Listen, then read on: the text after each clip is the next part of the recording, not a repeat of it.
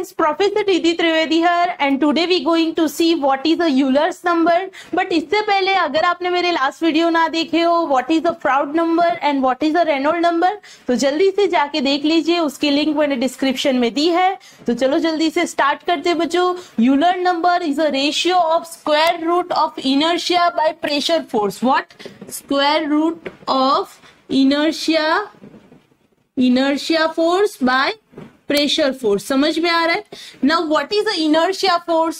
Now inertia force is equals to होता है mass into acceleration, यानी mass equals to हम लिख सकते हैं rho into v।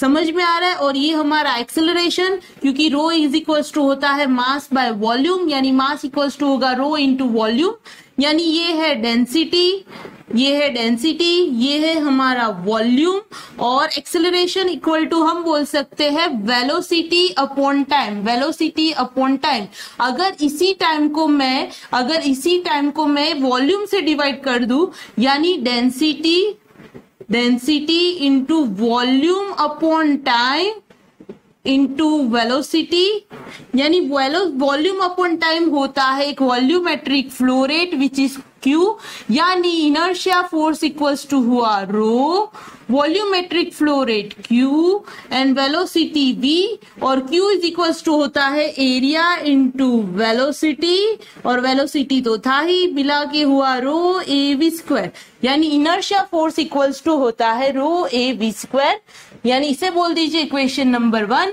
अभी दूसरा है pressure force. Now pressure force हमने देखा है, प्रेशर फोर्स इक्वल्स टू क्या होता है? Intensity of pressure into area, यानी P इंटू ए। इसे बोल दीजिए इक्वेशन नंबर 2। अभी जल्दी से उसका जो फॉर्मूला है उसमें रखते हैं, यानी it is a ratio of square root of inertia force by viscous force. Inertia है रो ए वी स्क्वायर, और ये प्रेशर फोर्स है pressure intensity into area. Area will cancel, यानी बचेगा सिर्फ under root row we square upon P. अब हम क्या कर सकते हैं, ये जो रो है इसको डिनोमिनेटर में लिख सकते हैं, यानी P अपॉन रो, और अगर मैं इसका स्क्वायर रूट निकाल दूं, ये रूट निकाल दूं, यानी हो जाएगा V under root P bye रो। यही है हमारा यूलर नंबर। अब यूलर नंबर कब इंपॉर्टेंट होता है बच्चों, कि जब एडिशन टू इनर्शिया फोर्स, जब प्रेशर फोर्स सबसे सुपीरियर होता है, यानी कि मोस्ट सिग्निफिकेंट होता है, यानी जितने भी प्रेशराइज्ड फ्लो है उसमें यूलर नंबर इंपॉर्टेंट होता है।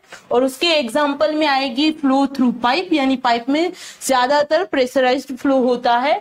फिर जितने भी डिस्चार्ज होते हैं थ्रू ओरिफिस, स्ल्यूज, माउथपीस, तो वो भी उसमें आते हैं। फिर वाटर हैमर इफेक्ट जो क्रिएट होता है पेनस्टॉक में, जो हमने हाइड्रोइलेक्ट्रिक पावर प्लांट में देखा है, तो वहां भी होता है। और जब प्रेशर इंक्रीज होता है, जब हम क्या करते हैं, ऑल ऑफ सडन हम पाइप वाल्व क्या करते हैं, क्लोज करते हैं, तब भी प्रेशर क्रिएट होता है। यानी जहां जहां प्रेशर क्रिएट होता है, जहां प्रेशर सुपीरियर रहता है, सबसे ज्यादा इंपॉर्टेंट फोर्स रहता है, वहां यूलर नंबर का इंपॉर्टेंस रहता है। आई होप आपको अच्छे से समझ में आया। वीडियो को लाइक करें, शेयर करें एंड सब्सक्राइब करना ना भूले।